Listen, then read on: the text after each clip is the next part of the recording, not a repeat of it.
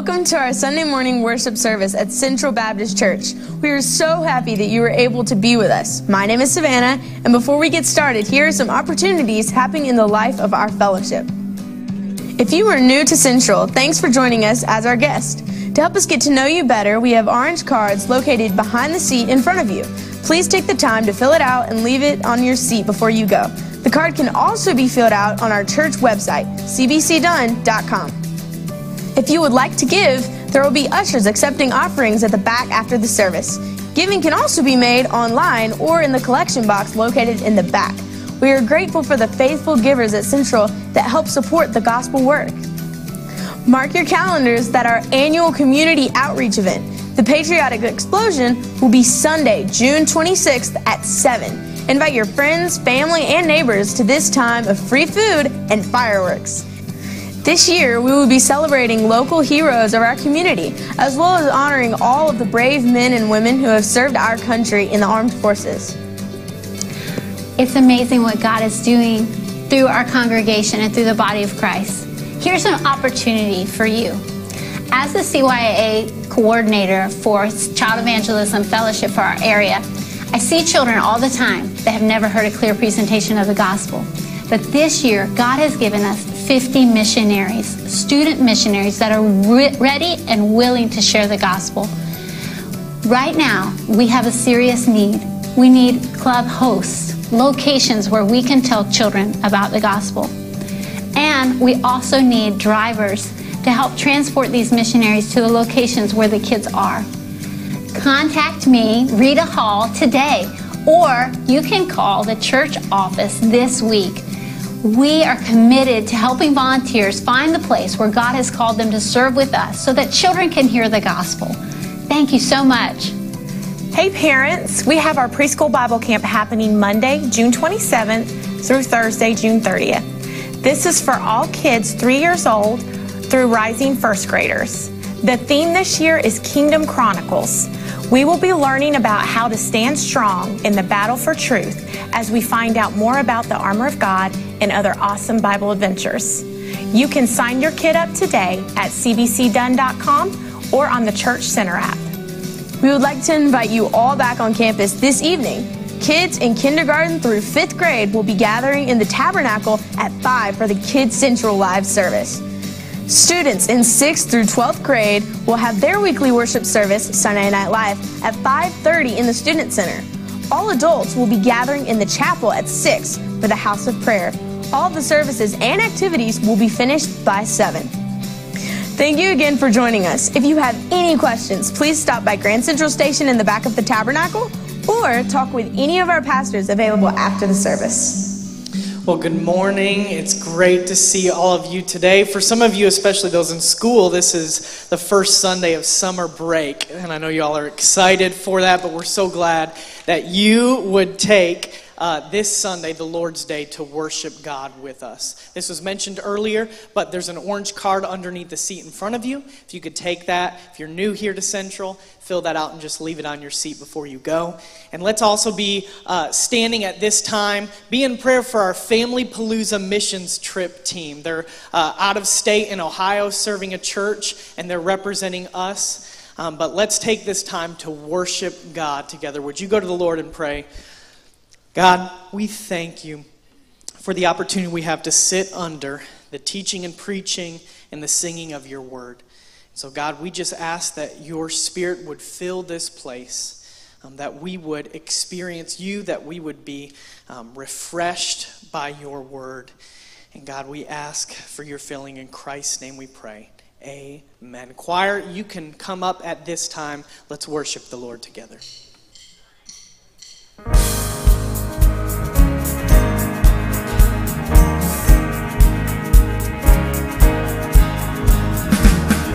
How I love to proclaim it, redeemed by the blood of the Lamb, redeemed through his infinite mercy, his child and forever I am. Redeemed and so happy in Jesus, no language my rapture can tell. I know that the light of his doth continually dwell. Redeemed by the blood of the Lamb. Redeemed, His child, and forever I am. I think of my blessed Redeemer. I think of Him all the day long. I sing, for I cannot be silent. His love is the theme of my song. I know I shall see in His beauty the King in whose way I delight. Love and regardeth my footsteps, and giveth me songs in the night. Redeemed by the blood of the Lamb. Redeemed, His child, and forever I am. Redeemed by the blood of the Lamb. Redeemed, His child, and forever I am. Amen. It's good to be redeemed this morning. Good to see you all this morning too. I was reading, thanks to Sherry Pitcher on her social media, about Paul and Silas, how in Acts chapter 16 they had been preaching the gospel and were put in prison and chained up for preaching the gospel, for sharing Jesus to people. And it says they started praying in the middle of the night, started praying, and they started singing and started praising God, and their chains fell off and they were loose. They were free because of that. So I just wanted to remind you, for whatever is ailing you, whatever is bothering you today, instead of grumbling and complaining about it, praise God through it.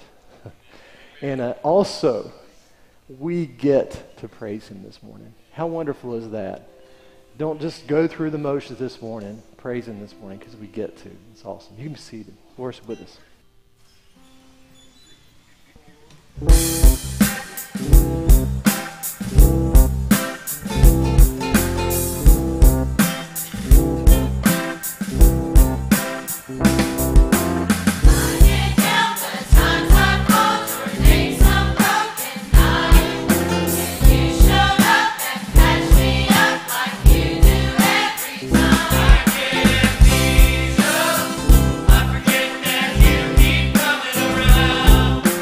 There's no way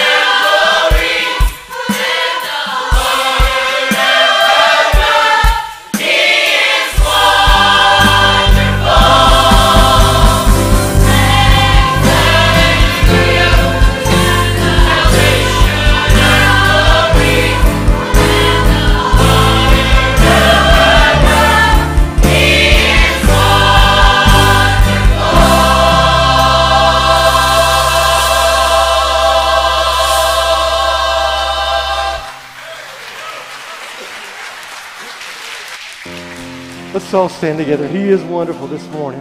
And may He be center, the very center of our lives, every part of it. Jesus at the center of it all.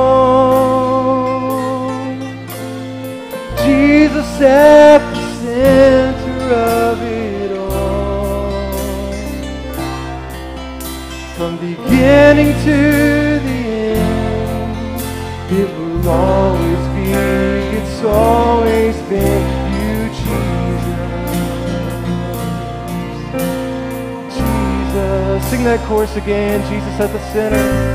Jesus at the center of it all. Jesus at the center of it all. From beginning to the end, it will always be, it's always been you, Jesus. Oh, Jesus, nothing else matters. Nothing in this world will do.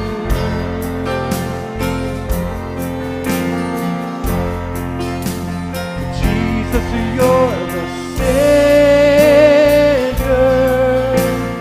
Everything revolves around you. Jesus, you. So Jesus be the center of my life. Jesus be the center of my life. Every part. From beginning to the end, it will always be, it's always been you, Jesus. Oh, Jesus, nothing else matters. Nothing in this world will do.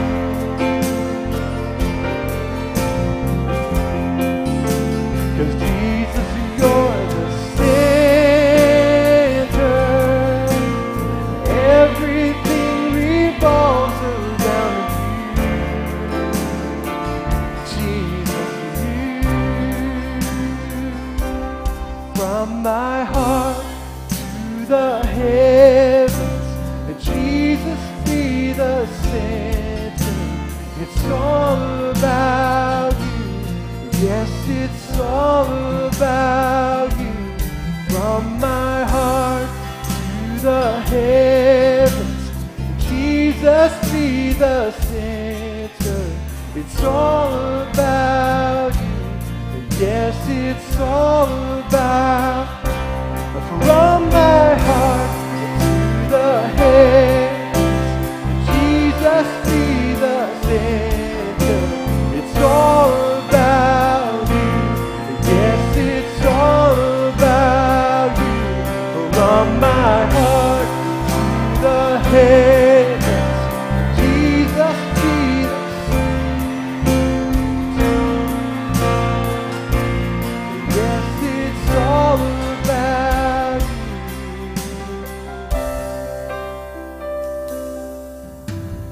Jesus be the center of your church. Jesus be the center of your church. And every knee will bow, and every tongue shall confess you, Jesus. Jesus, just sing His name. Jesus. Jesus, the lovely name of Jesus.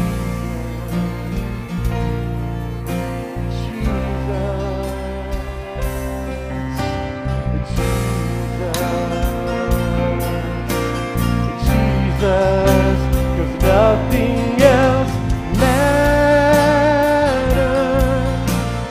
Nothing in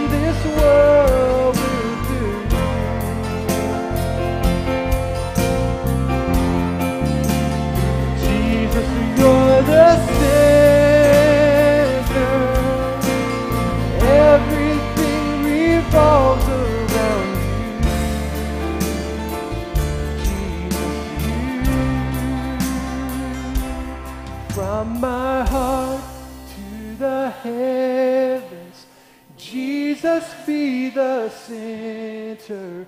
It's all about you.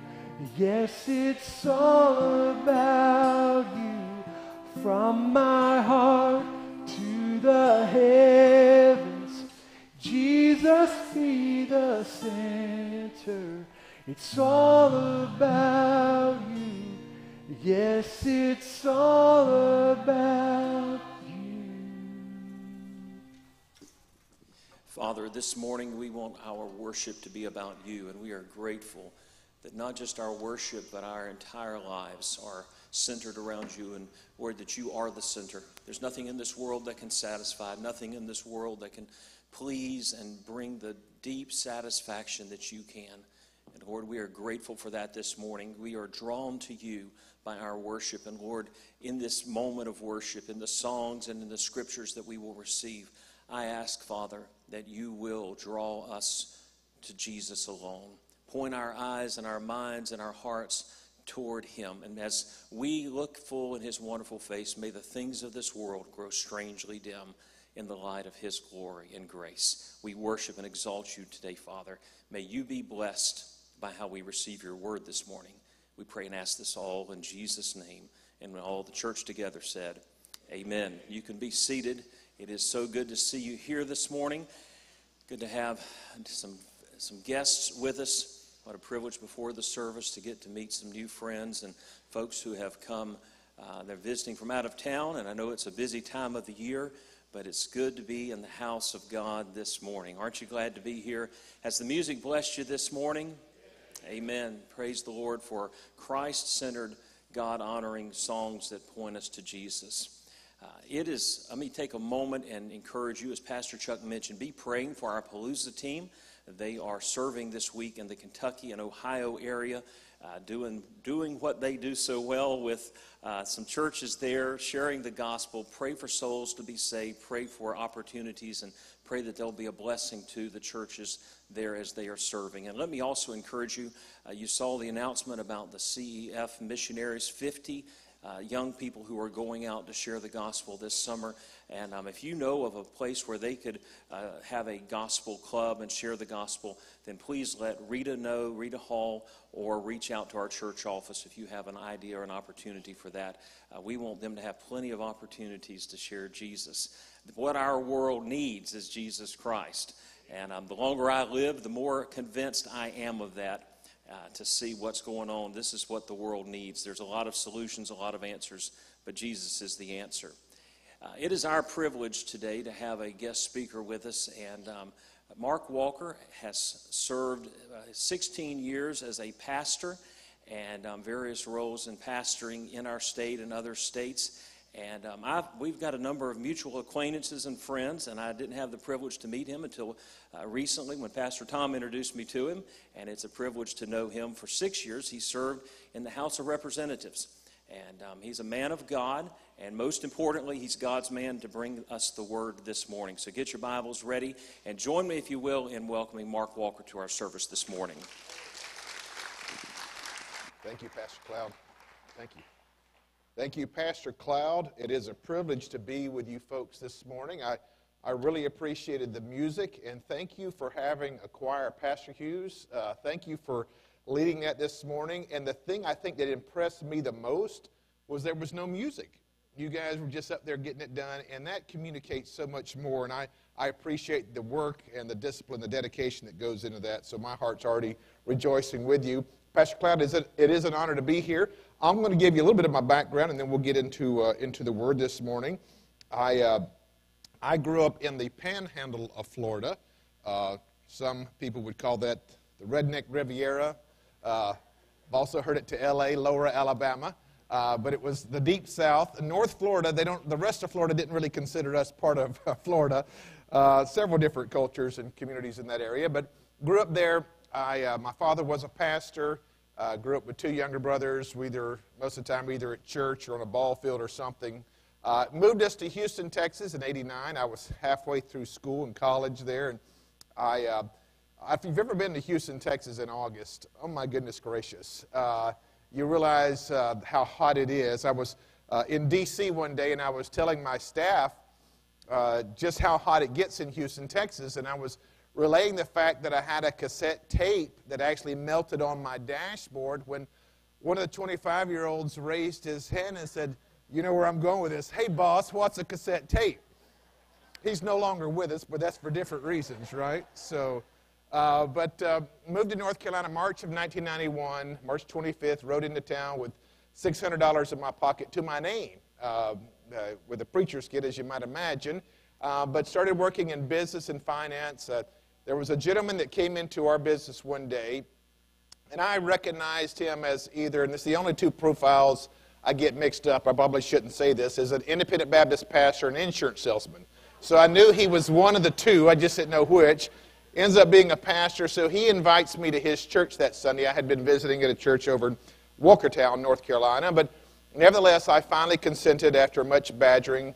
So that Sunday morning, I get rolling, looking for his church. Well, I get lost.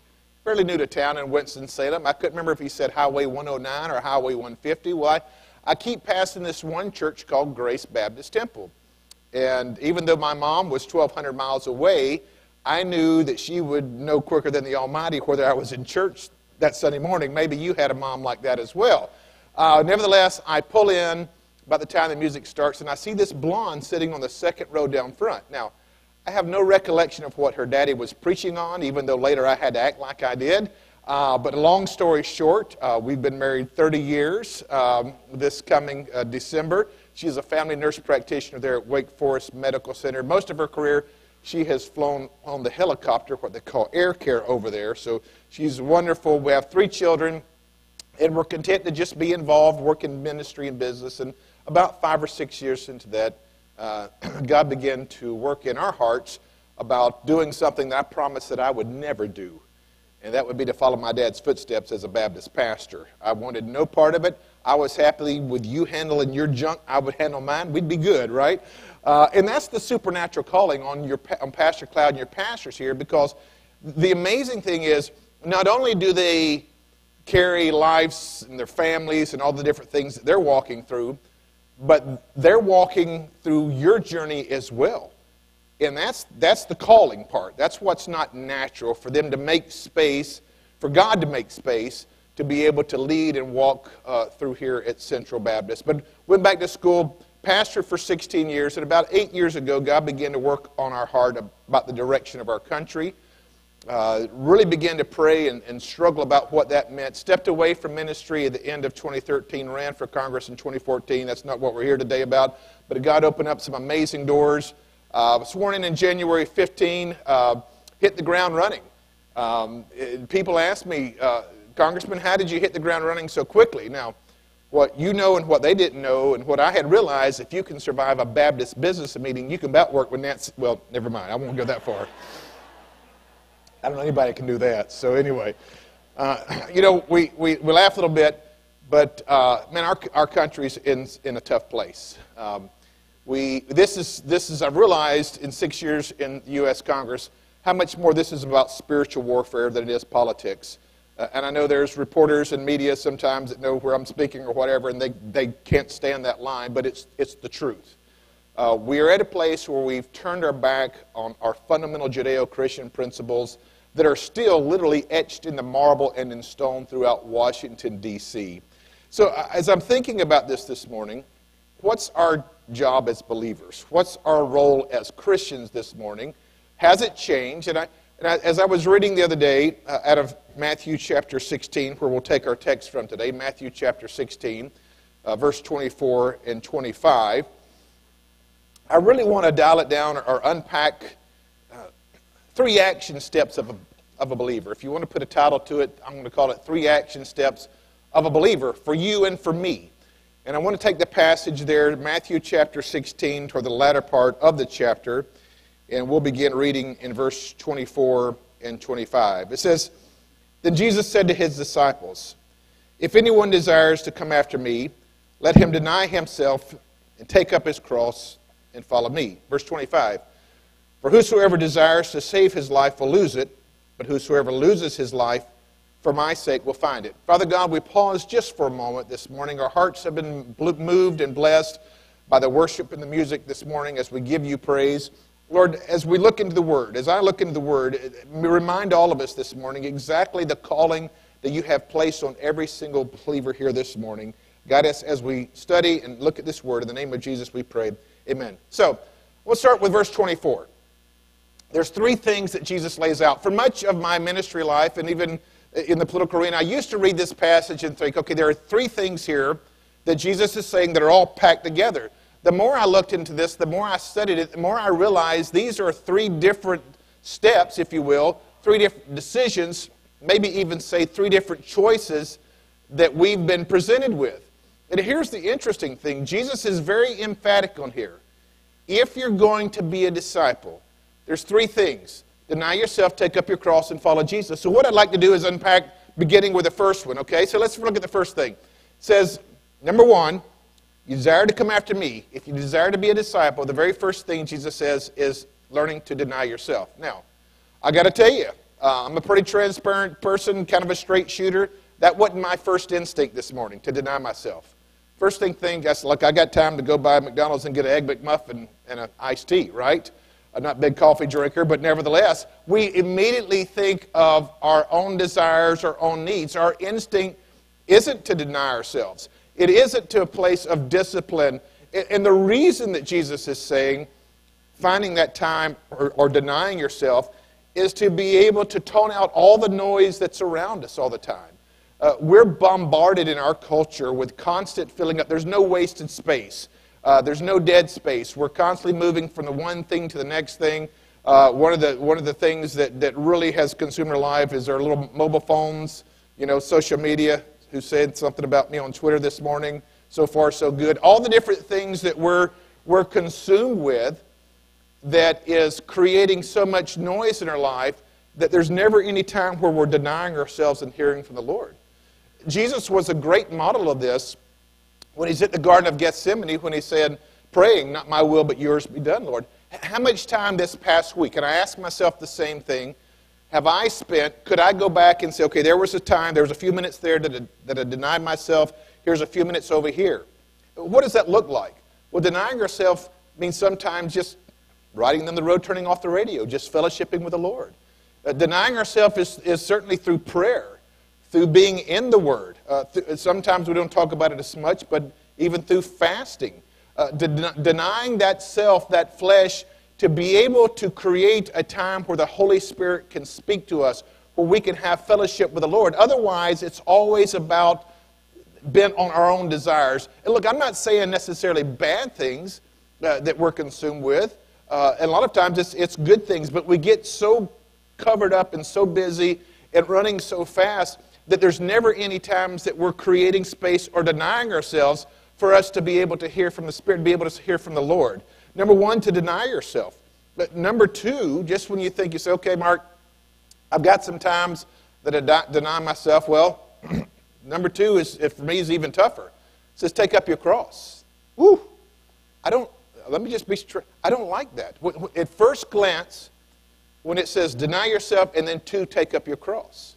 If I was to go down every single row, sitting on this side, up this is second balcony down the floor, here's the thing. Probably everybody could talk about a cross they're carrying, because here's the thing. As a believer, we're asked to carry the cross.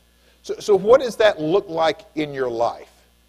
Is it marital, relational, financial? Is it a wayward son or daughter? Is it a work situation or a lack of work situation?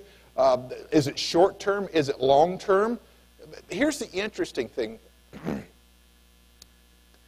The taking up the cross part is actually the journey portion of our walk with the Lord.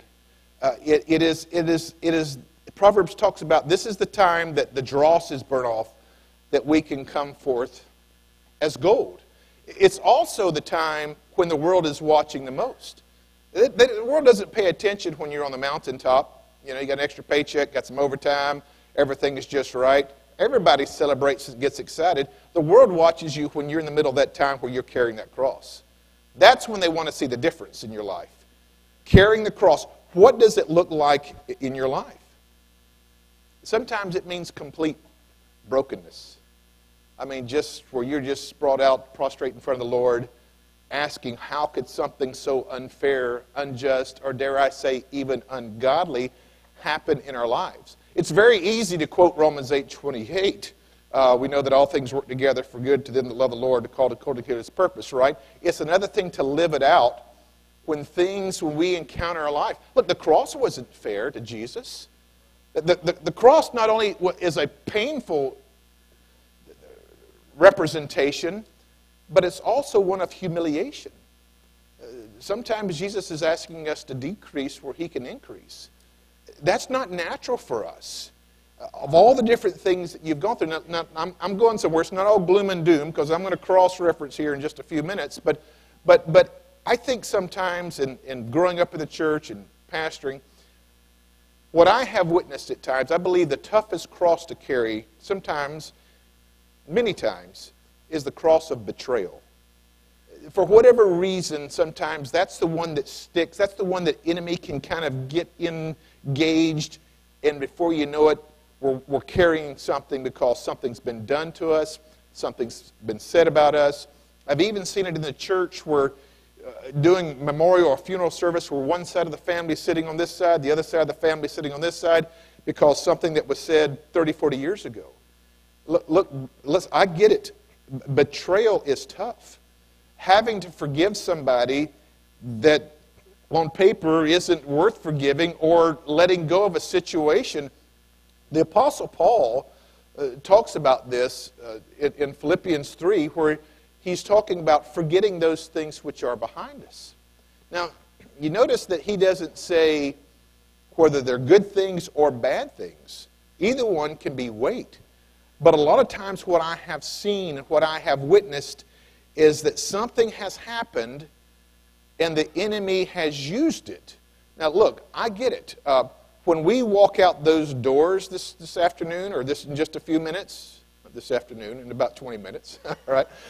I didn't want you to leave out those doors too quick. When we walk out there, we're kind of prepared to take on the world, right? We know Ephesians 6, the helmet of salvation, sword of the Spirit, breastplate of righteousness. Man, we're quenching those fiery darts, got that one there. We're ready to take on the world because we know what's coming at us. But more often than not, what takes our feet out from under us is when we get hit from inside the camp. That's what takes your breath. And so many times that cross is presented in a way that it's just tough to swallow. Kelly Clarkson sang a song about a dozen years ago. I was doing a commencement address the other night. I was thinking about this and realized it came out when they were in kindergarten. They were graduating, so my goodness gracious. But there was a lyric in there that said, "What doesn't kill you makes you stronger." Well, that's not necessarily the truth. What doesn't kill you, yes, it can make you better, but it can also make you bitter. It can make you angry. It can harbor things. And listen, under the sound of my voice this morning, some of you have gone through legitimate, tragic, painful, genuine, hurtful situations. And I get it. But sometimes what the Lord allowed, though we don't even understand it in our finite minds, the enemy can use to literally miss the direction of what God is calling us to do. I played a little football in high school and small school, but I ended up playing some quarterback. The coach had a drill called Bull in the Ring. I don't even know if it's politically correct to do this drill anymore. Who knows, right? But they would put a circle, and they would put one player in the circle with the football. And you would hold the football, like when you hand off the football there, and the coach would call a number. Now, I don't know what moral benefit the quarterback had to be in there with some of the linemen, but evidently the coach thought I needed some of that. So he would call the number, number 88, that's a wide receiver, get you center of gravity, and you kind of hit pads, and, number 42. After about 2 or 3 of these, the coach would call out a number 65, and for a minute I was thinking 65 was here, but 65 was over here. And before I could actually get turned, bam, right in that ear hole. It would ring your bell. How many fingers? 1, 2, or 3. Back then, if you got a half of them right, you were back in, right? So the idea was this, is that when I had a moment to get turned, to get that center of gravity, like you're throwing a punch or hitting a ball or something, you're prepared for it. You're braced for it. But when it's that blind side shot right in that ear hole of life, man, that's what takes our breath. Especially when it's somebody that looks like us, that walks like us, that claims Christ like us, How do we process that? Is that the cross that you're carrying this morning? Denying yourself, take up your cross. Even David put it this way in Psalms 55, in verse 12, David says this. This is King David. It says, "For it was not an enemy that reproached me, then I could have borne it. Neither was it he that hated me, that did magnify himself against me, then I would have hid myself from him. But it was thou, a man mine equal, my guide and mine acquaintance. We took sweet counsel together and walked into the house of God in company." Now, the point is this, and I'm moving on from this, is do not let the enemy use somebody else to literally miss what God's best is for your life. It doesn't take much that we can get consumed by. And the point I'm trying to drive home, it doesn't mean that you're not right in the case you're making. But at some point, to release that back to the Lord, to allow Him to use it for His good, to allow us to grow through that we can become the minister and the believer that He's called us to do. Deny yourself, take up your cross, and then 3, follow Jesus. I want us to think about that. Because we think about denying ourselves, we think about carrying the cross, there's a touch of that seems heavy, but it's not. Matthew 11:30, Jesus says, "My yoke is easy and my burden is light." Well, wait a second. How do we square that? It's kind of a paradox, a seemingly contradiction at first until we think about this. When we try to carry that cross and we begin to look at that direction to follow, when we try to carry all of that in our own strength, I can tell you me, I'll end up in the ditch with it, right? But when I'm able to surrender it back to the Lord, oftentimes it's then when He opens up that path or the direction that I'm to go. Denying yourself, taking up the cross, and then following Jesus. This is kind of where I love Ephesians 3:20, where I think it fits perfectly in here, when it says, Paul's writing to the church of Ephesus, that Jesus is wanting to do exceedingly abundantly more than what we can ever think, hope, imagine. And I'm guilty of this. How many times do we put margins or parameters of God in our own life? Right? He's asking us to go a certain direction. Remember Moses tried this at the burning bush. God, I'm not the orator in the family. That's Aaron. You check with him on that. We do that all the time. And here's the thing. We look at ourselves the way the world looks at us and sees the limitations. You know, you didn't go to the right school. You don't make enough money. I remember January 2019, I had the opportunity to be named ranking member on intelligence and counterterrorism for a Homeland Security subcommittee, right? So I'm looking at the dossiers and all the resumes before we go into some of our classified hearings and looking at all the education and a couple of big Ivy degrees. My closest friend, John Ratcliffe, he did his undergraduate at Notre Dame Law School at SMU, and then they get to W for Walker, flip the page there, Mark Walker, Piedmont Bible College. And I'm thinking, what's wrong with this picture, right? And it was just kind of an example to show that sometimes God confounds the wise with the simple, with things that don't make sense. Because when people look at it or see us following Jesus in a certain way to do whatever He's called us to do, the world doesn't process that like, why would that person be called? Why would that he or she have the opportunity? Well, it's designed to reflect God's glory and God's working in our lives. So deny ourselves, take up a cross, and follow Jesus. What does the follow Jesus look like in your life? If I was to ask you, and I have to ask myself this morning, we're saying, okay, we're here on denying yourself. We understand the cross part. But then Jesus says, follow me. What does that look like for your life? I'm not necessarily talking about vocation. Jesus says, give us our daily bread. His mercies are new each morning. How are we following God today and tomorrow? That's the challenge in our lives. Because here's the thing, and I told a group of graduates this Friday night. Psalms 139 says this, that each and every one of you, these boys and girls sitting down front, each and every one of you are fearfully and wonderfully made. Now, our culture doesn't teach that, but God says that. And that means this, that He knew you when you were in your mother's womb, which means He's got a perfect and specific plan for your life every single day. Purpose. We talk about careers and jobs and vocations. Do we talk about purpose a whole lot? What's the purpose? And here's the thing. As I said, it's not just purpose for 15 or 20 years. It's purpose this afternoon. That purpose tomorrow. That Jesus is saying, follow me. In these prerequisite steps to have that confidence of where we're following Jesus and how we're following Jesus, from denying ourselves, taking our cross to boom, there it is, it's revealed.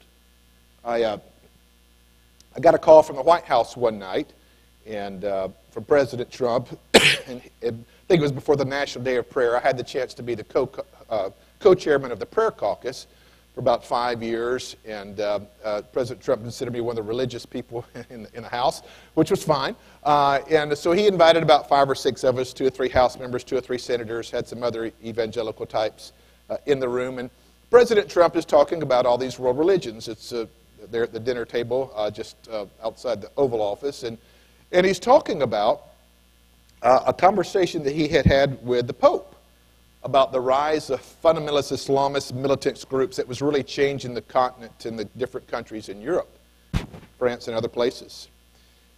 You ever been in that situation where the Holy Spirit begins to work on your heart, like, okay, this is where you're supposed to say something? Oh man, you know how I'm going to interrupt President Trump here, and I began to think about it, but I said no, I'm going to talk as I would with anybody else, or hope so. And I finally said, well, Mr. President, you see, that's the difference between all other world religions and Christianity. He said, what's that? Mock in his New York accent. I didn't correct him, but nevertheless, I began to explain, and I said, well, all these other world religions require you to do something for salvation.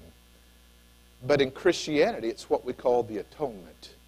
It's the blood of Jesus Christ, Mr. President, that paid the price for your sins and for my sins. And I just kind of dropped the gospel on him for about 2 or 3 minutes there. And I remember walking out of the White House about an hour and a half, 2 hours later, and thinking, man, I'm just a small-town independent Baptist preacher's kid who got to share the gospel with the President of the United States. And as I was kind of moved by that, also had a second thought in the context of following Jesus.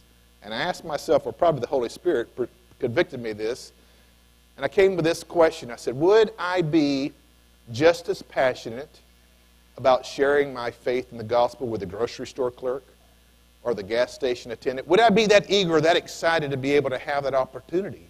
You see, when we're following Jesus, God intersects our path with the moments, not just to share the gospel, but to live this out in a way that the world can see the difference in our lives. Think about that for a moment. How does that look like in your life as we look at this passage? And we won't unpack verse 25, but it says, For whosoever will save his life shall lose it, and whoever loses his life for my sake will find it. Boy, that's counterculture, isn't it? It's always about pursuing our dreams and our goals, and that's good. You want to have healthy goals and excitement about what God's calling you to do. But the context of service, Jesus said he came to serve, to be able to say, Lord, it's broken at times, but here's this life. Take it and use it however you see fit. Is our faith at that level this morning? I want to close with a story about the person that I believe has lived this out more than anybody else that I have witnessed in my life, and that's my father. In fact, this morning he is, he's almost up, getting ready to, in his words, would shuck the corn in a small independent Baptist country church up in Stokesdale, North Carolina. 77 years old in about a week, serving the Lord faithfully. But I remember growing up, my father did not come from much, came from the backwoods of Alabama, poverty, just racism, everything that you can think of. It was instilled in him at a very early age. And he was called into ministry and began to serve and started a church there in the Panhandle of Florida. And a few years later started a Christian school. It was tough at times and growing up in that arena. But I remember a specific day that I've reflected on several times that really shows the example of what I'm talking about. My younger brothers, I have 2 younger brothers, and I guess at the time I was 14, my middle brother Clay was 12, youngest brother was close to 10.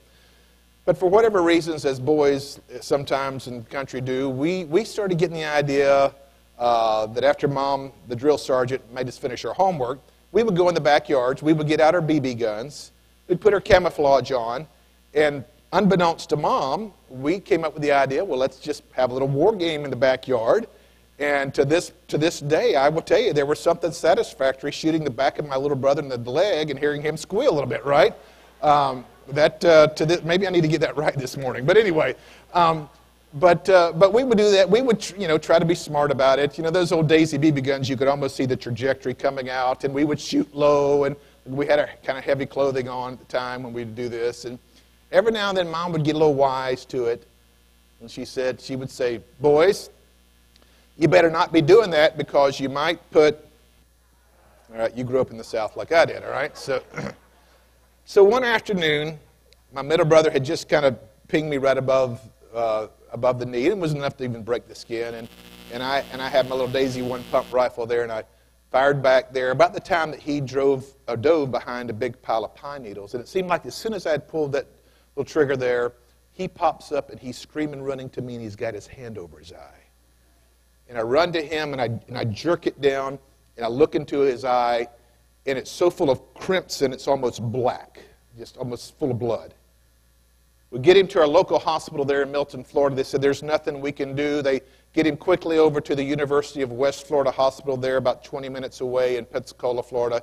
Finally tracked down my dad, who was doing a funeral or something that day, was out working and ministering to people. And got everybody in there, and the doctor said to my mom and dad, he says, I don't have good news.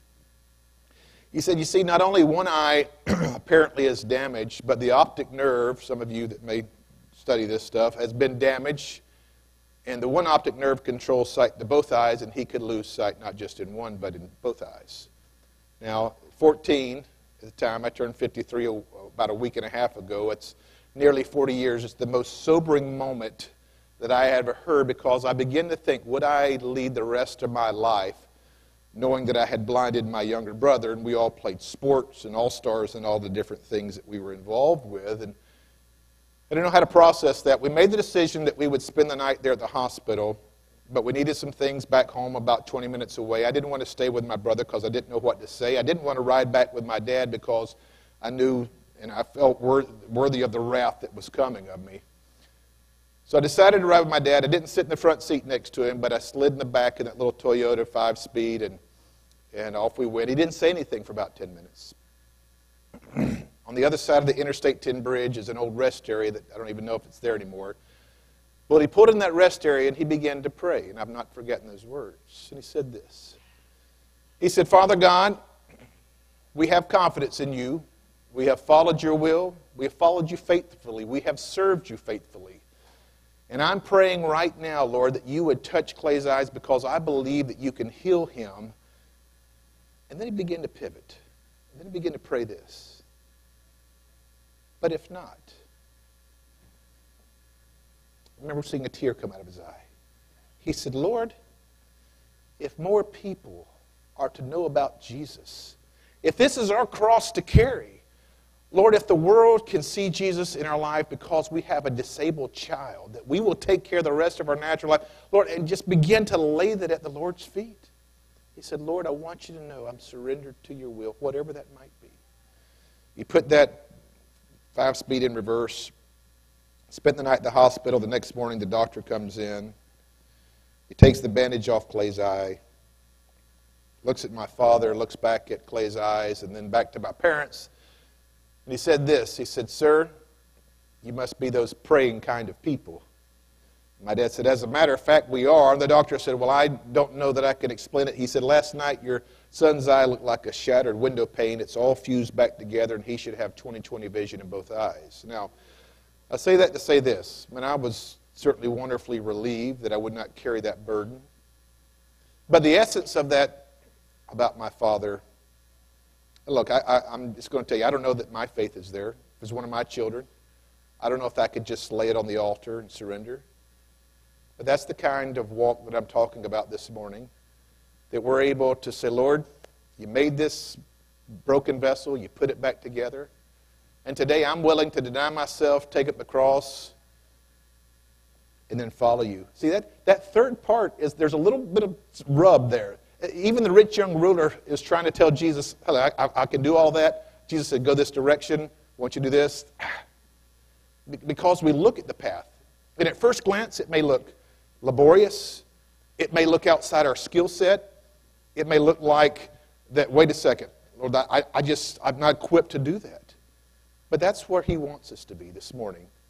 Being willing to deny ourselves, take up a cross, and follow Him wherever He is calling us to go. Today, tomorrow, wherever it might be. Now this morning, as I wrap up, this has been a message to believers. Maybe you slipped in and said, whew, that was kind of heavy for a non-believer or non-church person, whatever you might be there. But let me say this to you just real quick. If you would go down and ask any person on any row that's a believer, they would tell you this, unbeliever. They wouldn't trade 1 second of this journey. Even sometimes there's some valleys that we walk through that are equipping us to accomplish God's will. And I want you to know this gospel that we're preaching on this morning is for you as well. Think about it as we close. Matthew 16, verse 24. Deny yourself, take up your cross, and follow Jesus. Father God, as we wrap up this morning, Lord, this is a reminder certainly to me and to all of us as we walk through different moments and different times in our life.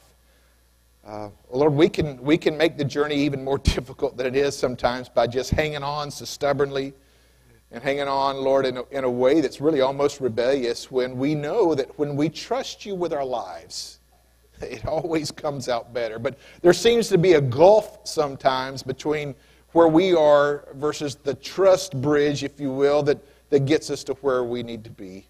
Lord, help that surrender, that mindset to be fresh and anew this morning. We thank You that we can have great confidence in You. And we pray this in the name of Jesus. Pastor Cloud.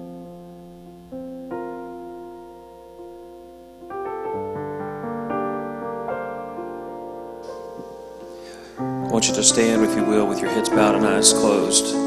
I believe there's somebody here this morning that there's a burden, there's a situation in your heart that you need to surrender. You need to let go. You may need to come to this altar and just lay it at the feet of Jesus. You've been holding on to my way in this. This is what I want to happen. You won't hear a clearer presentation of that truth that Jesus calls to all of us to deny ourselves, take up the cross, and follow Him.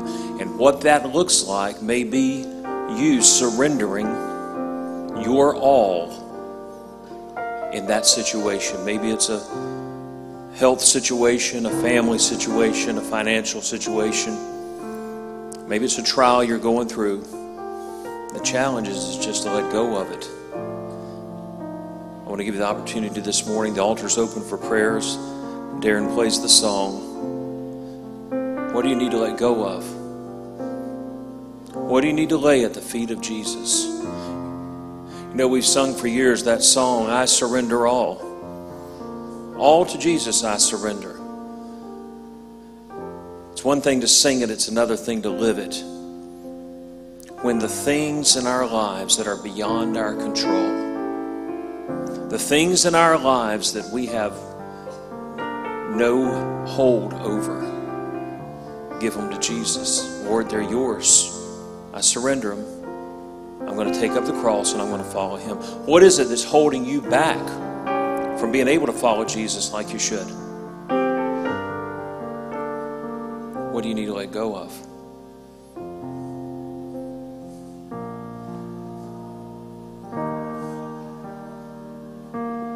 I surrender.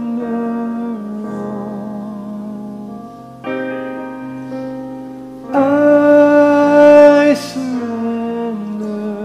If you know that song, sing it.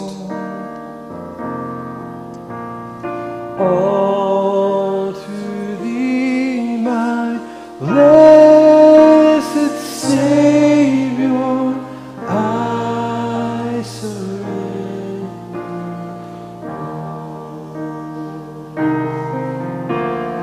I surrender.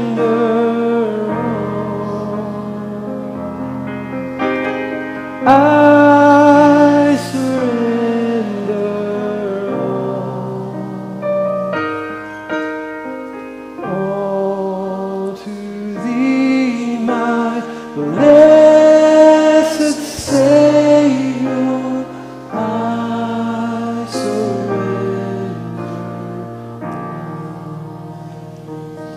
continue with the music, but as these are praying, God may be speaking to your heart. Don't miss this opportunity. There's something, there's nothing magical about the altar, but there's something supernatural about a child of God kneeling in the presence of God, talking to our Heavenly Father, pouring out our needs. Aren't you glad that we have Jesus? Aren't you glad that we have Him to take on His yoke that is easy and His burden is light? That command that we've heard this morning, been reminded of this morning, there is nothing more countercultural in our day than that command. To deny ourselves, to take up the cross, and to follow Jesus. And we do it every day, again and again and again. And that is the simplicity of following Christ. If you're thankful for the word we've heard this morning, can I hear you say amen? Amen. Thank you, Mark, for the message you've brought to us, and love how the Word of God just speaks to us so clearly, so simply. And it's a privilege to have each one of you here with us this morning. We're glad that you're here, and thank God for the privilege to be with the body of Christ, and thank God even for hums and buzzes. I grew up in little country churches, and when you heard something hum or buzz, it wasn't a sound system. It was liable, one of those flies or gnats, or I could tell you some stories about that, but we'll leave that for another time. Make sure our ushers are standing at the back on your way out. They'll receive our morning's offering, or you can put them in the boxes as well. Thank you for your faithful giving. Continue to pray for the gospel that's being shared. Pray for souls to be saved. I encouraged you to do that last week. Already heard that through this week, several folks trusted Christ as people were sharing the gospel with them. So praise the Lord for that. And please let Brother Mark know how much you appreciate the word and him being with us today. God bless you. Have a good afternoon. We'll see you back here tonight.